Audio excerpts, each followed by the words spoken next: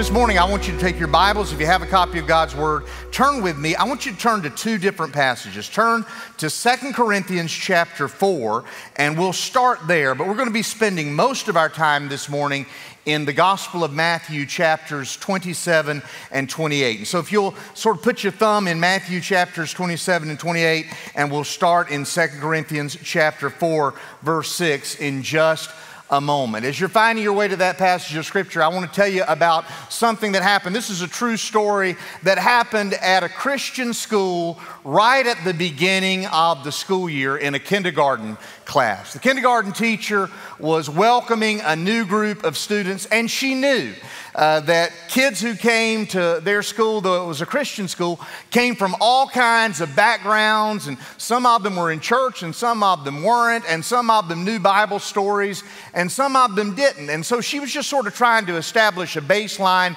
to find out how many Bible stories or how much of the Bible the kids in her kindergarten class knew. So she would meet with each one of them individually and just sort of check to see where they were. She usually started by talking to them about the story of Jesus. And so she was meeting with this one little boy. He didn't come from a church family, didn't come from a church background.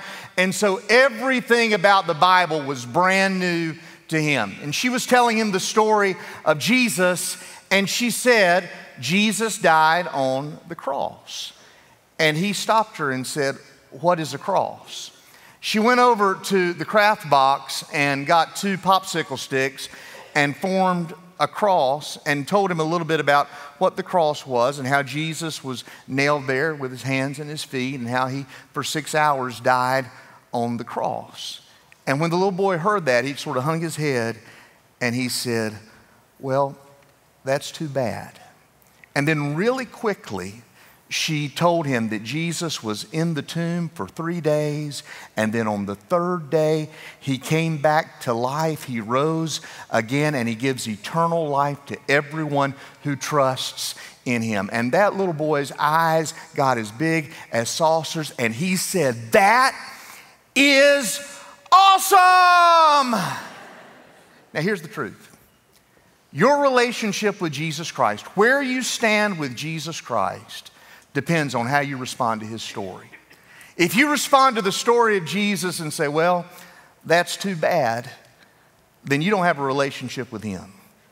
But if you know him and the power of his resurrection, then when you hear his story, you will say, that is awesome.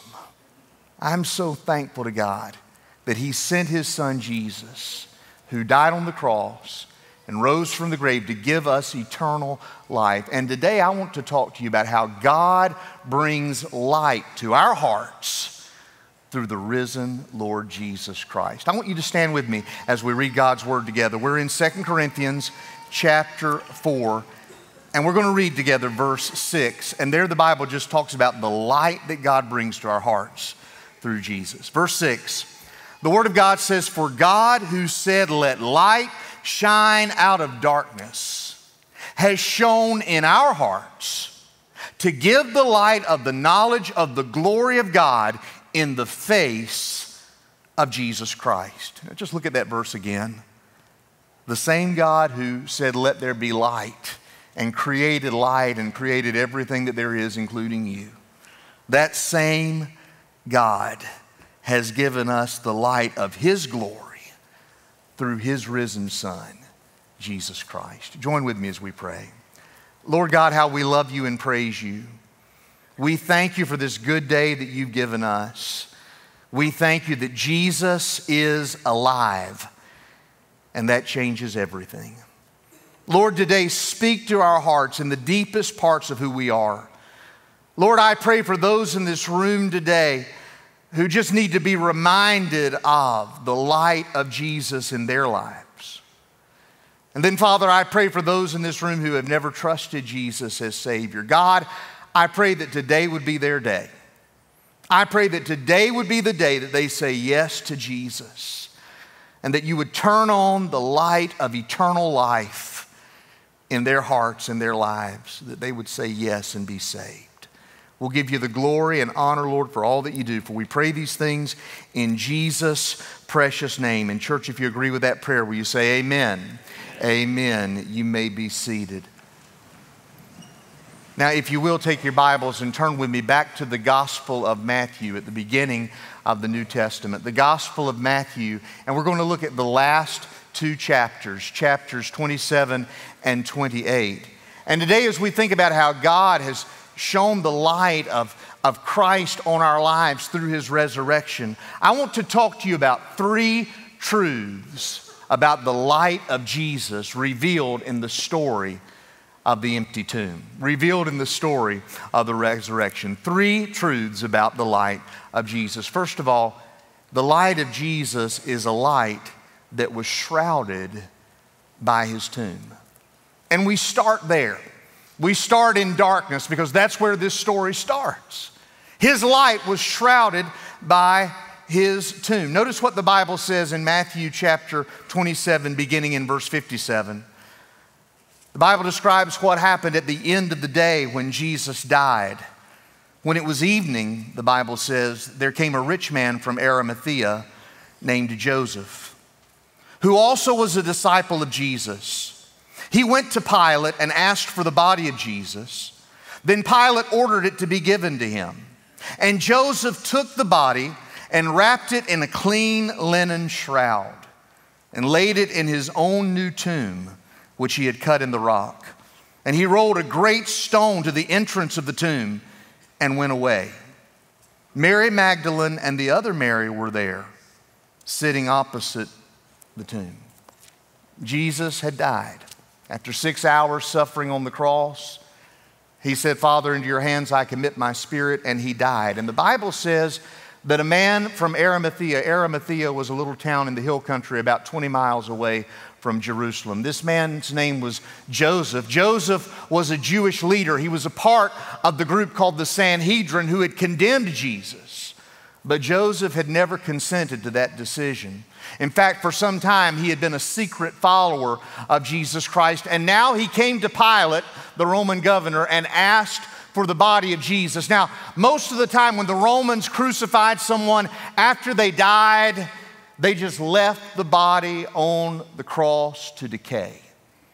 But Jesus died, and Joseph came and took the body down.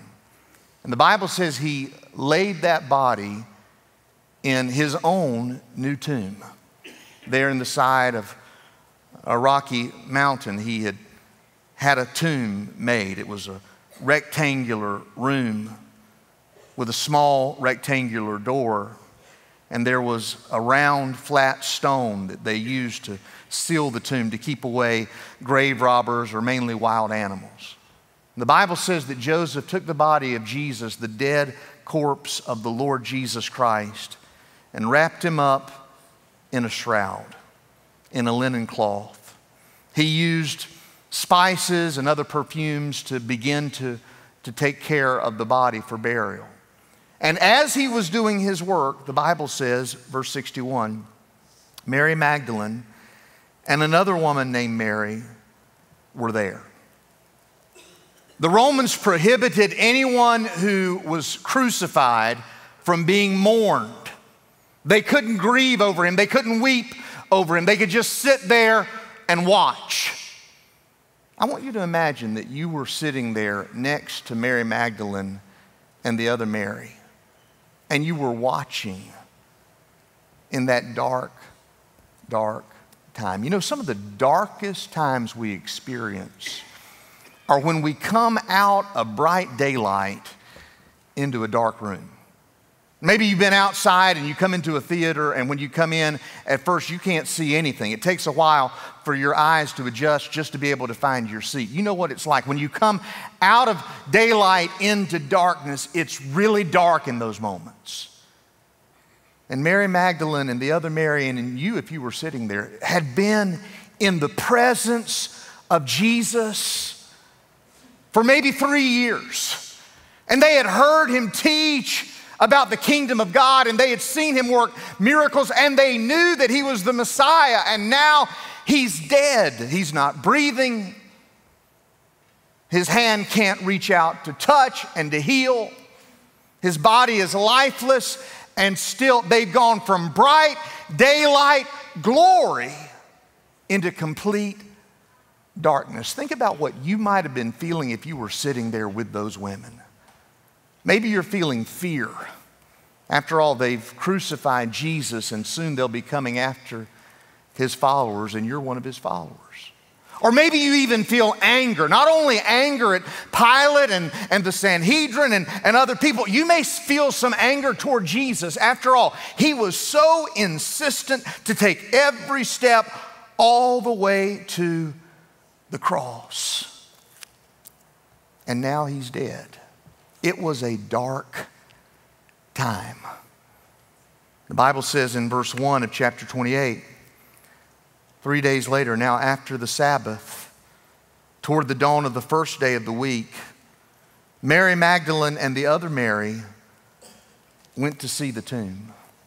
And as they were on their way out to the tomb that day, they brought nothing with them other than the spices that they were going to use to anoint his body. They didn't bring any hope with them. They didn't bring any light with them. They didn't bring any joy with them. They didn't bring any peace with them. All of that was buried in the tomb. But I want to remind you of something. That light that was shrouded in the tomb was only shrouded temporarily. Let me say that one more time. That light buried in the tomb was only shrouded temporarily. Amen. Because Jesus Christ had come out of that tomb, and nothing could stop the brilliance of his light. The Bible says in John's Gospel, chapter 1, verses 4 and 5, in him, in Jesus, was life, and the life was the light of men. That light shines in the darkness, and the darkness has not overcome it. Nothing can overcome the light of Jesus. Not the grave, not anything else. Maybe you're here today and you've gone through repeated failures in your life. And it's caused the light and the hope to be dimmed in your life. But nothing can put out the light of Jesus in your life. Trauma and depression can't put out that light.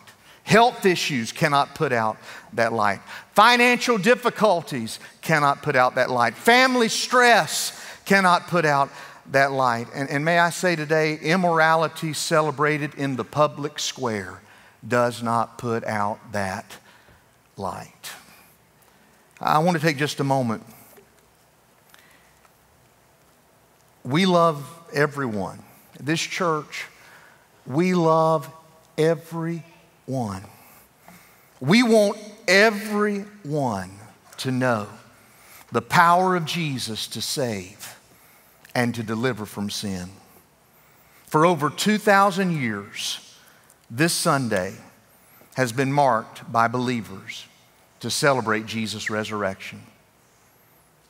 And Friday's presidential proclamation declaring today, Easter Sunday, a day to celebrate transvisibility, dishonors Christ and Christians. But it also underscores that we live in a world of intense spiritual and moral darkness, and that darkness permeates even to the highest places. That darkness cannot and will not overcome the light of Jesus.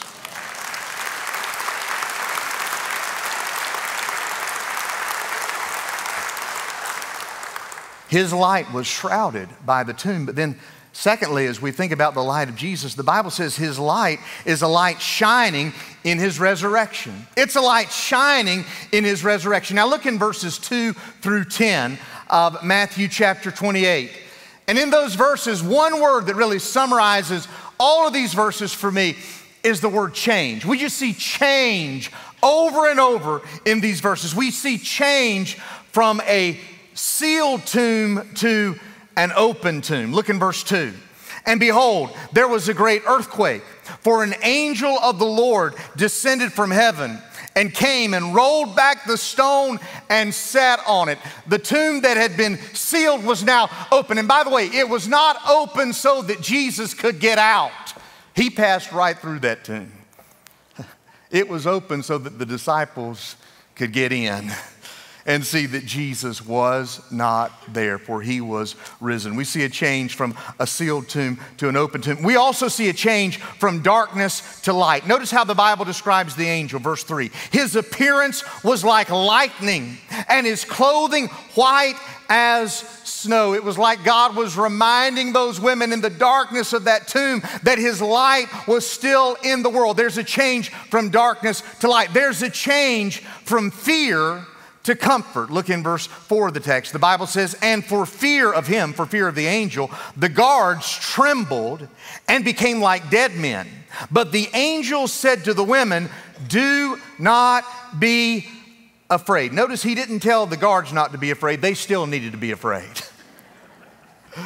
But to the women he said, do not be afraid. I know you seek Jesus. We see a change from fear to comfort. We see a change from death to life. Notice what the angel said, for I know that you seek Jesus who was crucified. He is not here, for he has risen as he said. Come, see the place where he lay. And I love something at the end of verse 6. I love that that word lay is past tense. Come, see the place where he used to lay. He used to be right here. In fact, just a few hours ago, he was right here. He's not here anymore because God has changed death into life. We see a change from death to life. We see a change from confusion to mission. The women had come out to the tomb with no purpose, confused about what even was going on. But now the Lord gave them a mission through the angel. Look in verse 7. The angel said, then go quickly and tell his disciples that he has risen from the dead. And behold, he is going before you to Galilee. There you will see him. See, I have told you. He says, I want you to go out with a mission to tell his disciples. And then from there, they told everyone they could, Jesus is alive. A change from confusion to mission. A change from despair to joyful worship. Look in verse 8. The Bible says the women departed quickly from the tomb. They were filled not only with fear, because what they had seen was absolutely amazing to them. They didn't understand it. They were astonished. They were filled with fear, but also great joy. And they ran to tell the disciples. Verse 9, and behold, Jesus met them and said, greetings. Literally, he said, rejoice. His first words to those women was the word rejoice. He said, greetings, rejoice. And they came up and took hold of his feet and worshiped him. They had gone out to the tomb in despair. They came back from the tomb worshiping at the feet of Jesus. Can I just remind you of something? Jesus changes everything. Man, when he comes into your life, he turns on the light of God's glory in your life. And he changes everything. I want to ask you, has he changed you? Look at what Jesus said in verse 10. Then Jesus said to them, do not be afraid. Go and tell my brothers to go to Galilee, and there they will see me. He changed their hopelessness into hope. He changes everything. I read that in the year 2014, in a little village in India, there had not been electricity for over 33 years. They'd had no power. That means a whole generation grew up not even seeing the glow of one light bulb. They had never had electricity. Then in 2014, a humanitarian group came in and they installed solar panels and an electrical grid, and suddenly that little village had light, and it changed everything. I mean, it changed everything. Suddenly women could walk through that village at night and not be afraid of attack because there was light. Suddenly children could sit in their homes and open books and read them and learn how to read and study and learn things they had never learned before because there was light. Suddenly the hygiene and the cleanliness and the health, everything about that little village changed just because there was power and light. Can I tell you something? When Jesus comes into your life through his resurrection power, the change is even greater. He changes everything. Because he's not just a dead martyr that we remember. He is a living Savior who lives in us and changes us. He'll change your future. If you're here today and you've never trusted Jesus, he wants to change your future. He wants to give you a future with him forever in heaven. That's what the Bible describes as eternal life. It's forever in heaven with God in a perfect place forever. He wants to change your future. He wants to change your perspective. He'll give you a new confidence for living each day here on earth when he comes into your life. He wants to give you a new hope. His light shines through his resurrection. Then there's a third thing we see, a third truth about the light of Jesus. Third, his light is a light sent out to the world. A light sent out to the world. Now look in verse 16 of Matthew's Gospel, chapter 28. The Bible says after Jesus rose from the dead, that the chief priests, the religious leaders, went to the Roman authorities and said, listen, if anybody asks you what happened to his body, just tell people that his disciples came and stole the body from the tomb. That was a lie. But they shared that lie as far as they could share it. And yet Jesus just kept showing up. Over a period of about 40 days, he kept showing up. And he presented himself alive with irrefutable proofs, the Bible says in the book of Acts, that he was alive. And then after some time, after his resurrection, the Bible says he took his 11 disciples along with other believers to a mountain in Galilee. Look in verse 16.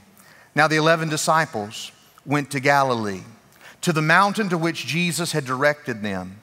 And when they saw him, they worshiped him, but some doubted. Can I stop right there? There are a whole big group of people in the presence of Jesus worshiping him, but even then some doubted. The same thing's true right here, right now. Lots of people worshiping Jesus. Lots of people enjoying the joy and the light of the resurrection because we know it's true. But even in this room, just like on that mountain, there are some who doubt. You wonder, can Jesus really do something in your life? He can. You wonder, is Jesus really real? He is. Some worshiped him, some doubted. Verse 18. And Jesus came and said to them, all authority in heaven and on earth has been given to me. Go therefore and make disciples of all nations, baptizing them in the name of the Father and of the Son and of the Holy Spirit, teaching them to observe all that I have commanded you. And behold, I am with you always to the end of the age. I remind you of my point. His light is sent out to the world. He spoke to his disciples and other believers in that place, and he says, I'm sending you everywhere with this message. I want you to make disciples. A disciple is simply a follower of Jesus. And you show you're a follower of Jesus by being baptized. He says, baptizing them in the name of the Father, the Son, and the Holy Spirit. Being baptized doesn't save you, but being baptized shows that you've trusted Jesus as your Savior. And then a disciple also grows. He shows he's saved by being baptized, but he grows by obeying Jesus, teaching them all the things I've commanded you. And Jesus says, I'm with you unto the end of the age. He's with us as we go in his name. I want to take just a moment in the name of Jesus to talk to you about following Jesus Christ in baptism and how important that is, because it's a resurrection Easter truth. Baptism shows that we've died to our old life and come alive to a new life in Jesus Christ. The word baptize in the Greek language was actually not a religious word. It was a word they just used to talk about putting something underwater. When a woman was washing her dishes and she put them down into the water, she said, I'm baptizing these dishes. Or if two little boys were out playing in a stream or in a pond or in a pool, and one of them wanted to dunk the other, they didn't say, I'm going to dunk you. They said, I'm going to baptize you, because the word baptize means to dip, to dunk, or to plunge. Now, I'll tell you, I'm glad to be called a Baptist and not a dipper, dunker, or plunger. I'm glad not to be called those things. But that's what the word means. And this is an Easter truth. This is a resurrection truth. Baptism, being plunged under the water and then being brought back up, is a picture of dying to our old life and coming alive to a new life in Jesus. When I was baptized, it was a funeral service for the old Stephen Rummage. And there was only one mourner at that service. That was the devil. He hated to see the old me die because he wanted me to be with him.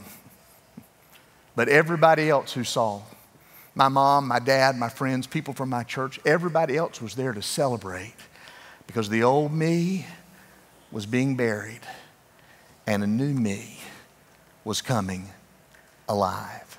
That's what it means to follow Jesus. It means the old life is over, a new life has begun. That's why Jesus said, I want you to baptize people, command them to be baptized in the name of the Father, to show that God is their Father, in the name of the Son, to show that Jesus is their Savior, in the name of the Holy Spirit, to show that the Holy Spirit lives inside of them.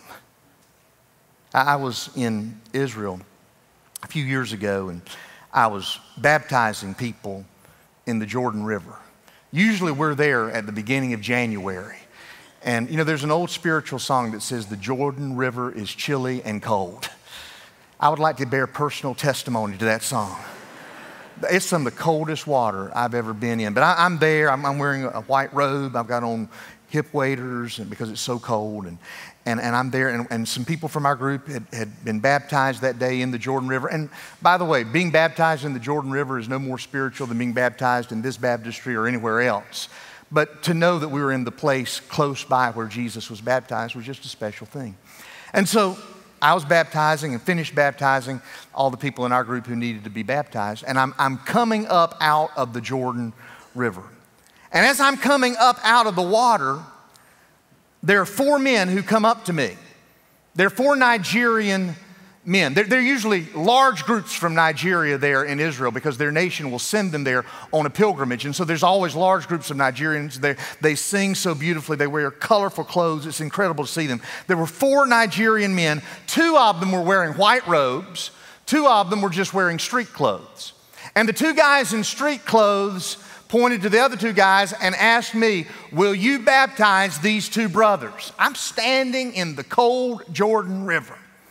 Will you baptize these two brothers? And I said, well, I need to hear their testimony. And so they began to share their testimony. I'm standing in the cold Jordan River. I said, don't start at the beginning of your life. Just tell me how you got saved. And so they told me how they got saved. And after they told me how they got saved, I brought them out. Well, but before that, I asked the two guys who were in street clothes, I said, who are you?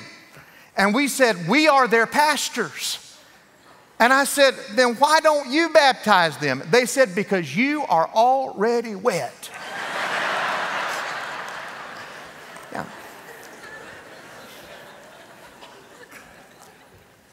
Why is baptism such a big deal that I would travel 6,500 miles from the United States to Israel to baptize those guys?